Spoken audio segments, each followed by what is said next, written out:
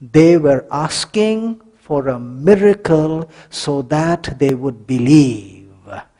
And they were disbelieving in the face of the greatest miracle. For which is greater? The ability to come down if you could? Or the choice to stay dangling there in pain and in torturous agony out of sheer love? Which is the greater miracle? Sometimes we must ask the right questions. He went on with it. It was a deliberate choice that he made. But who was he dying for anyway? His own nation had kicked him out.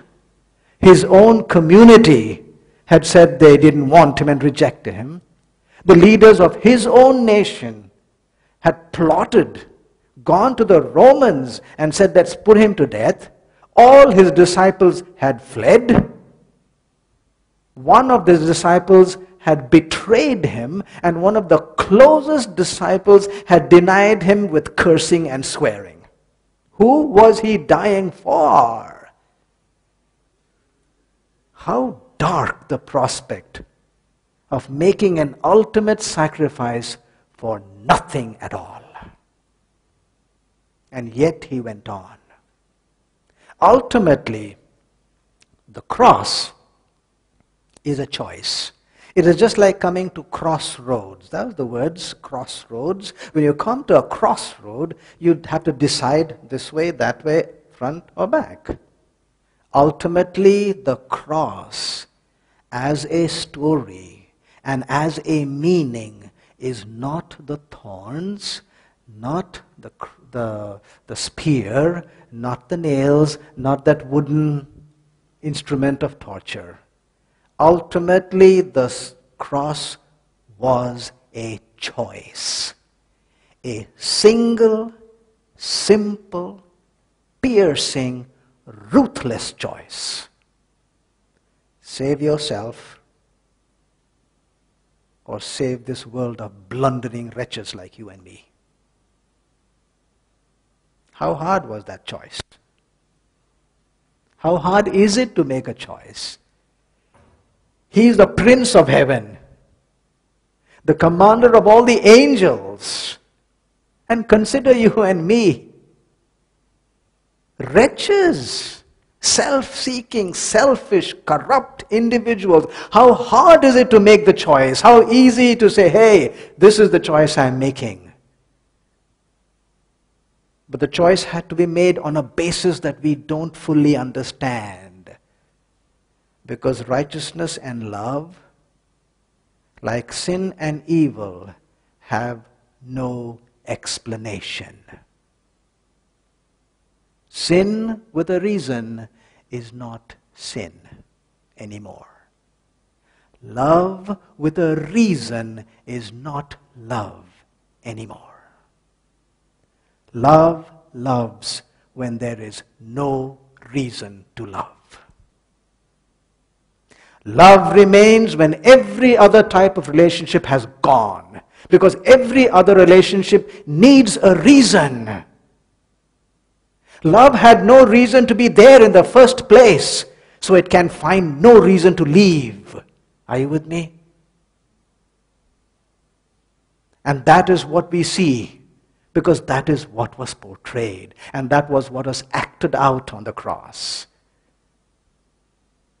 And in that making of the choice, I wonder if we can imagine in our minds a person making up his mind. What could have swayed his mind then? There was only one factor. Figuratively, I will say it. He saw your face and mine. 2,000 years later, he saw us, bruised and battered in life, woeful and weak, slipping down a slippery slope, straight to perdition and hell. And there welled up in his heart a wondrous compassion, so deep and broad that he forgot about himself. He made up his mind. And what did we say was the definition of righteousness? You first, not me. And in the most brilliant demonstration of righteousness, this man, dangling on an instrument of torture, ready to die, turned to you and me and said, you first, not me. And he turned to his father and said, if there's any chance, give it to them. As for me, goodbye. And somewhere along the hours, as he hung on the cross, his father cut himself off from his son completely in an act of consummate justice against sin. And with the hiding of the father's face went the hope of resurrection. He could not see beyond the tomb. He died on that day with you and me on his mind, not himself. This is love. This is love in which it's not fuzzy feelings. It is the total and complete self-abnegation, which is the foundation of love. It's the foundation of this man's kingdom. He lives there. He does nothing for himself. He will never do anything for himself. If there is anything he has to do, it will be with you and me on his mind first. That is his oath, signed by his own blood.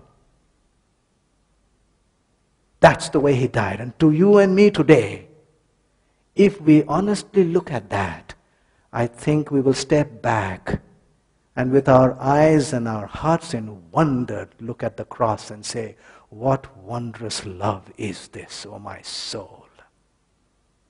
What wondrous love. It is not a warm fuzzy feeling. It is a choice that runs deep when you make a choice of love. But come the third day, he rose up. How and why? He belonged to the realm of the gods, to the eternal realm, to the realm of infinity. Even a small insult to him would translate to infinite insult.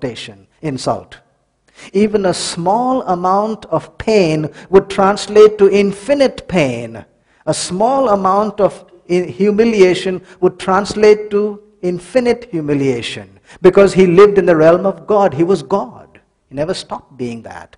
And therefore, when you look at the horrendous sacrifice and suffering that he went through in Gethsemane and the cross, we recognize that it was infinite suffering. And therefore, he, God, shall see the travail of his, Jesus' soul and be satisfied. In other words, every mistake, blunder, sin that anybody has committed from the first person on earth to the last person who ever lived was completely paid for by that one eternal sacrifice that Jesus made with the death on the cross.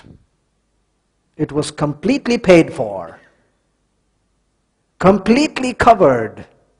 Justice had been done because no amount of finite sins are greater than an infinite suffering of death, because he suffered death.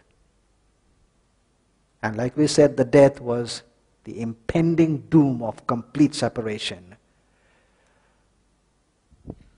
So he rose because he himself had done nothing wrong.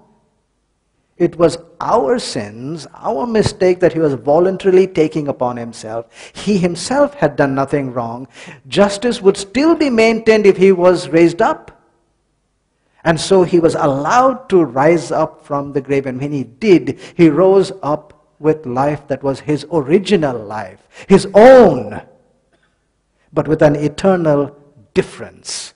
Because at the point of the cross, he had actually sacrificed it. He had given it up. And so when it came back to him now, he could not possess it all by himself. Before the cross, he was the only begotten Son of God. After the cross, he might be the firstborn among many brethren. Who are these brethren? Siblings. Whosoever believes. And the word whosoever takes in every human being from the beginning to the end. Nobody is left out. Whosoever believes can become a brethren. sharing the very life that he had forfeited, which he took back, but this time to share with the others. And so, both he who sanctifies Jesus and God, and those who are being sanctified, you and me, are all of one. One what? One blood, one stock, one family. Because that is the life he gifts to us. For which reason he is not ashamed to call them brethren. It is a life that is the life of deity that is offered to humans on earth. That is the plan that he made and that he executed. Go to my brethren, he said after he rose up from the dead. Go to my brethren and say to them, I am ascending to my Father and your Father, because I am your brother. Way back when Abraham asked God, how will you show me these things will happen?